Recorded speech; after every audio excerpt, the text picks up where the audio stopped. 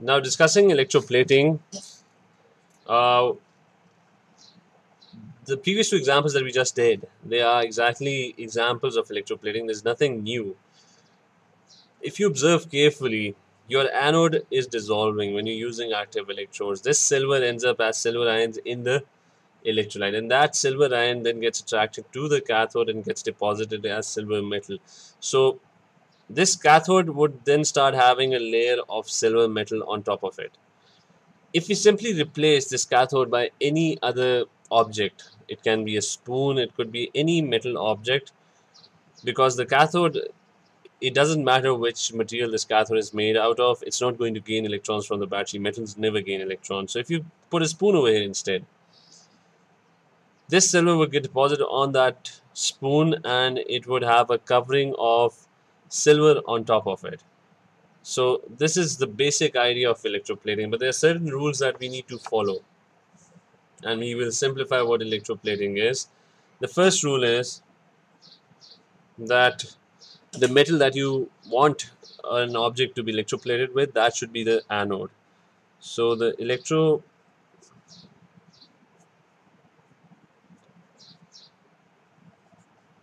metal is the anode. Our second rule, the object that needs to be electroplated is always placed at cathode. And our third rule is that the electrolyte should contain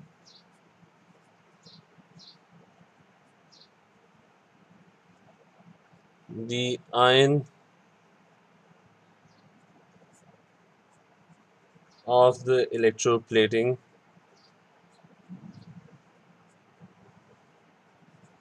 metal, which basically means that you don't want any other ions in the electrolyte, otherwise they would be competing for a spot at the cathode. So you don't want impurities coming over there. So let's start with an example. My task is coating a spoon with silver. I want silver all around it, which is basically electroplating a spoon with silver. Let's draw a diagram.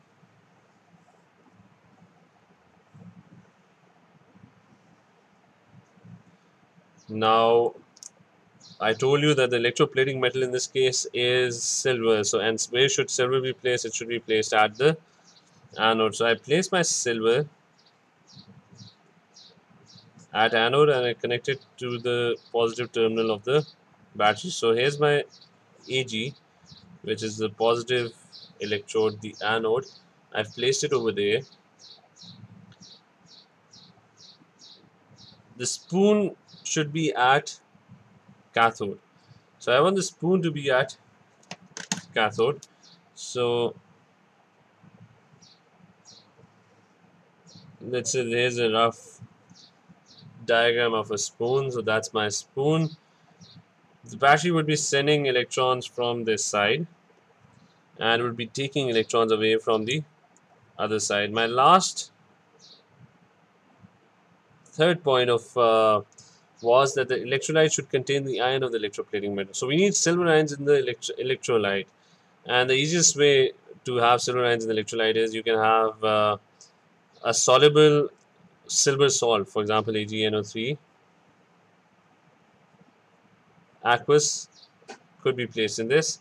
And if you have AgNO3 aqueous, you would have how many ions? You'll have Ag plus 1 ions at cathode, NO3 minus 1 ions at anode, and there would be 2 ions coming from water as well. One would be H plus 1 and the other one would be OH minus 1.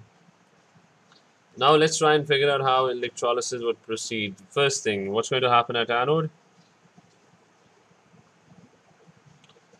the battery would try and take electrons. There are three options. It can either take electrons from NO3 minus 1 or OH minus 1, or since the electrode is made out of silver, it can take electrons from silver electrode. I told you that the anode always dissolves. So it's the silver electrode that's going to lose electrons, and when it loses an electron, it's going to form Ag plus 1, and it would become part of the solution. And when it becomes part of the solution, what happens at cathode?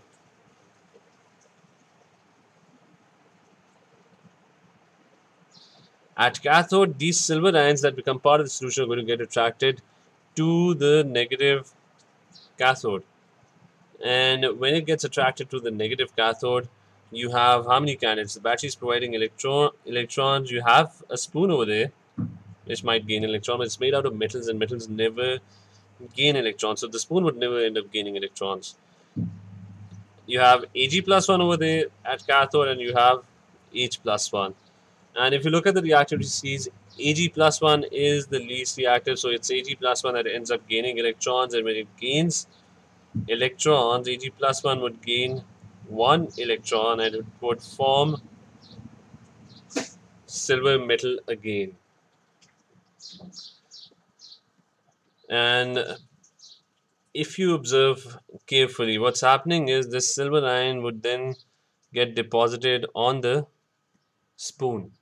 And as it gets deposited on the spoon, you are going to see a layer of silver forming on top of this spoon, and this is how electrolysis would proceed in this case. And the spoon would get electroplated with silver metal. Now, doing another example of electroplating, we can electroplate an object with copper. Now, to electroplate an object with copper, and let's say we're trying to electroplate a cooking utensil with copper. The rules for electroplating were, I'm going to draw the diagram first. This is my container or a simple beaker in which I'm going to place an anode. And the first rule was that the anode must be made out of the electroplating metal. So this would be made out of copper. This is the anode. It's positive. It would be connected to the positive terminal of the battery. Similarly, we will have a cathode, and in this case, the cathode would be a cooking utensil, and let's say it's a spoon again. So this is a spoon, and this should be, our object should be the cathode. So the object is placed at the negative cathode, and then we're going to dip all of this in the electrolyte solution, and the electrolyte solution must contain an ion of the electroplating metal, which is copper in this case. Now we can use different electrolytes which have copper ions in them. It could be CuSO4 aqueous, or let's put that in bracket, there could be other ions as well. These could be, you could have Cu copper nitrate, which is also aqueous. So these are other electrolytes that you can use in electroplating. So, but we are using copper sulfate aqueous. So let's look at copper sulfate aqueous. Copper sulfate aqueous is going to have Cu plus 2 ions, and it's going to have SO4 minus 2 ions, SO4 minus 2 ions, and it's going to get attracted to the positive anode, whereas Cu plus 2 ions would get attracted to the negative cathode. Then, since it's aqueous, you'll have two more ions. One would be H plus 1, and the other one would be OH minus 1. The battery would be pulling electrons from this side, and it would be giving electrons to the cathode. Now, quickly, if we write down the equations, what's going to happen at cathode and at anode. Now, the rules for active electrodes is that the anode always dissolves. The battery is trying to gain electrons, and it has three candidates. One is OH minus 1. That might lose an electron to the battery. You have SO4 minus 2. And you have an anode which is made out of copper. So you have copper anode as a candidate as well. And since copper anode is the closest to the battery, it always loses electrons, and when it loses electrons, it's going to lose 2 electrons. It's going to form Cu plus 2 ions. So this copper anode is going to dissolve and it's going to produce Cu plus 2 ions, and these Cu plus 2 ions are going to get attracted to the negative cathode. At cathode, what's going to happen is uh, the battery is providing electrons. So you have a metal object which might gain electrons, but it's never going to gain electrons. Metals never form negative ions. You have Cu plus 2 and you have H plus 1. So you have two ions that might gain electrons, and in this case, it's going to be the least reactive one, which is Cu plus 2. So Cu plus 2 would gain electrons. It's going to gain electrons, 2 electrons. It's going to form Cu.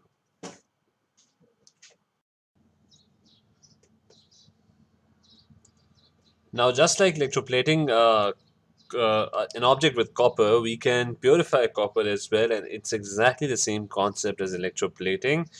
The only difference here is that if you have a piece of impure copper, and we remember that the difference between electrolysis using active electrodes is that the anode dissolves. So you connect this impure copper to the positive terminal of the battery and make it the anode. So this is the positive anode, and this is impure copper on this side. So you have impure copper on the left hand side, the anode, and you have a piece of pure copper at the cathode. So this is a piece of pure copper, and we have already done the electrolysis of copper sulfate using copper electrodes quite a number of times now. So the electrolyte must contain some electrolyte that has copper ions in it. So let's say we have CuSO4 aqueous, and that would contain Cu plus 2 ion. It would contain H plus 1 ions, which are going to get attracted to the negative terminal. On the other side, SO4 minus 2 and OH minus 1 ions are going to get attracted to the positive terminal. So that's your electrolyte.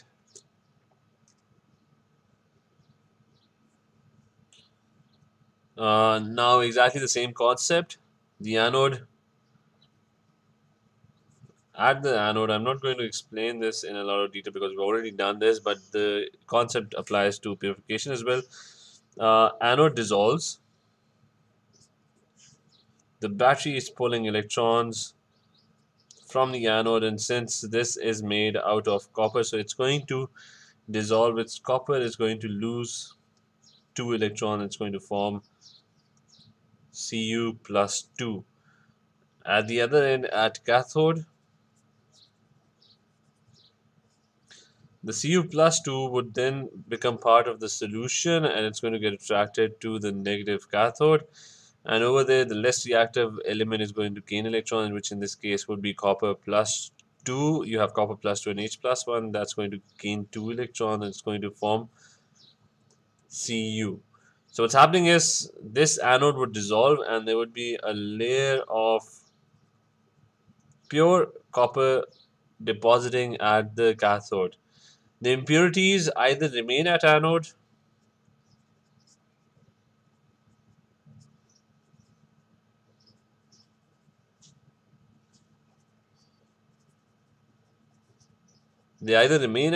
or they become part of the electrolyte.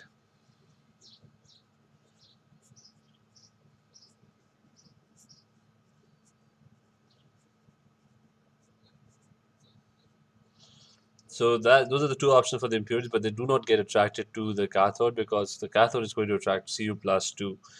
So you get a layer of pure copper on top of this, which keeps on growing.